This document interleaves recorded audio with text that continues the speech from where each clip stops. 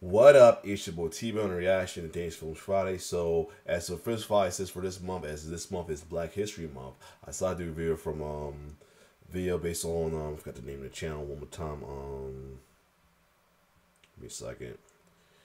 The channel Black Culture Explained. I'll be doing videos about Blaxploitation films. So we're going to continue with that. We're going to take a look at the top leading ladies of the Blaxploitation films. You know, Blaxploitation was that, like I said, was the gateway for black actors and actresses to get their little foot in the door as well too, get their shine on as well too, and more.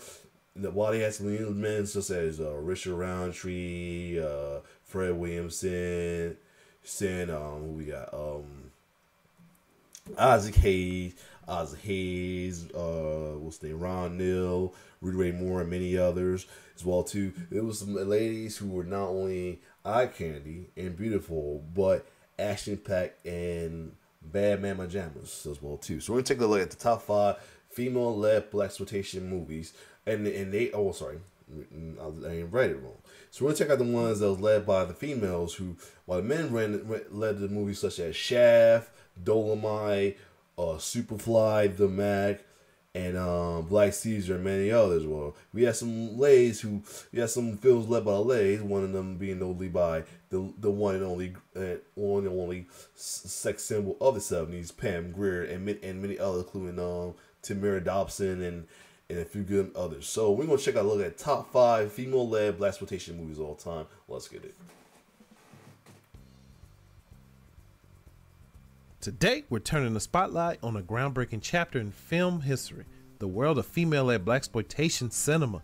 These films bursting with style, action, and unapologetic flair, not only entertained but also challenged and changed the narrative around African-American women in the 1970s. Join us as we count down the top 5 female-led Blaxploitation. And these are the ladies who paved the way for a lot of action-packed ladies and lead roles too going forward. Likes of I can't even think of any right now. I'll be honest. The likes of well, you get what I mean. But anyway, I know some female-led action ladies as well too in the black film, but I just can't think of any right now. I know one is Taraji with Proud Mary, Queen Latifah with Equalizer, and many others. So anyway, let's get it. Films that captivated audiences, defied stereotypes, and left an indelible mark on the world of cinema. Get ready for a journey filled with action, empowerment, and iconic moments that continue to inspire filmmakers and audiences alike to this day. Number 5. First up, we have 2 classics starring the iconic Pam Grier, Coffee from 1973 and Foxy Brown from 1974, both directed by Jack Hill. These films are often mentioned together because of their similarities. In Coffee, Grier plays a nurse going undercover to dismantle a drug cartel, while in Foxy Brown, she's on a similar mission, but this time she's avenging her boyfriend. Grier's commanding presence and charisma makes these films unforgettable. A fun fact about the amazing Pam Grier is that she's had a brush-in with death more than once. Wow. The first time Grier had a near-death experience as a child.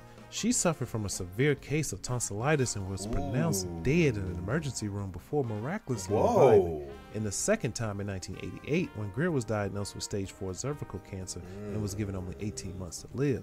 She defied the odds and survived, becoming an advocate for cancer awareness and prevention. Her battle with cancer and her journey to recovery is still doing strong work acting. Testament to her strength and resilience. Number 4. Next we have Cleopatra Jones from 1973, directed by Jack Starrett. This film is a Blaxploitation take on James Bond, featuring Tamara Dobson as a slick secret agent. Unlike other protagonists in the genre, Cleopatra Jones started off as a fearless agent, adding a unique twist to the typical Blaxploitation narrative. Fun fact, Tamara Dobson holds the record for the tallest leading lady in a film. Moving on to TNT Jackson from 1974, directed by Cirio Santiago. This film blends martial arts with Blaxploitation, starring Jeannie Bell as a kung fu master seeking revenge in Hong Kong. While the film has its flaws, it's an important piece in the history of the genre. And one fun fact about Miss Jeannie Bell. In 1969, Jeannie Bell became one of the first African-American women to appear in Playboy magazine. This appearance was groundbreaking at the time and helped to pave the way for more diverse representation in the magazine. Number 2. Look back. She still, I had to look her up. She's still alive, 72 years old, and still looks good. Like, I don't know if the video get picture, but and the camera get a good look up here though. But if you can see that, she still looks good as well too. Is she like she keep herself in shape? Because I guess she was a model, because she still keeping herself in shape as well too. So nice. Anyway, our next pick is Sugar Hill from 1974, directed by this was underrated as well too. The one that plays Sugar was Paul beautiful Malasky. too.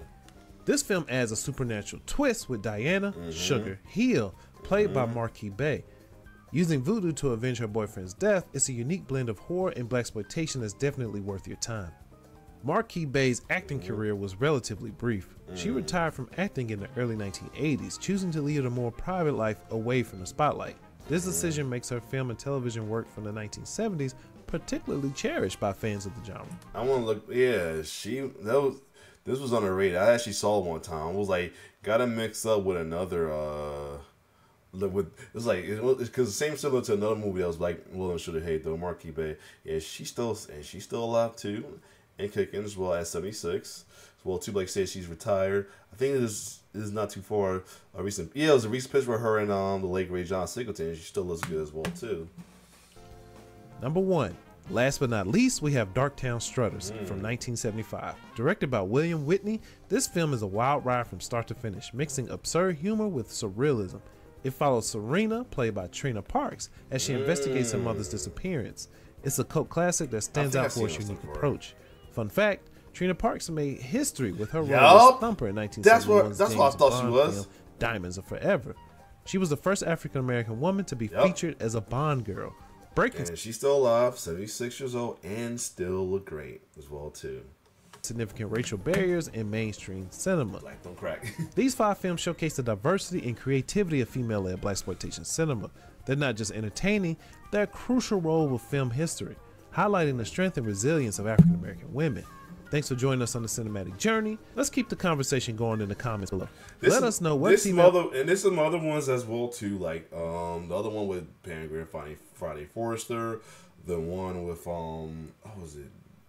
Sweet, the one where they like was it 3 escapees as well too. 3 escapees. I forgot it was called Swiss Baby Sister or something like that. I forgot it was Blaxploitation. Let me look at that up real quick. Blaxploitation. Exploitation. Escapees. I'm trying to remember what movie that's called. Can't think of the damn movie. That sucks. I can't think of the movie. Alright, hold on. Nah, sweet. The Legend of Nigga Charlie, really. Black Mama, White Mama. There we go. Yeah, Black Mama, White Mama.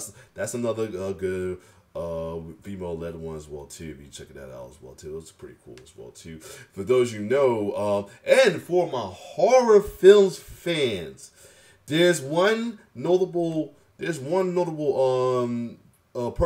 actor who got his start in the blaxploitation field too.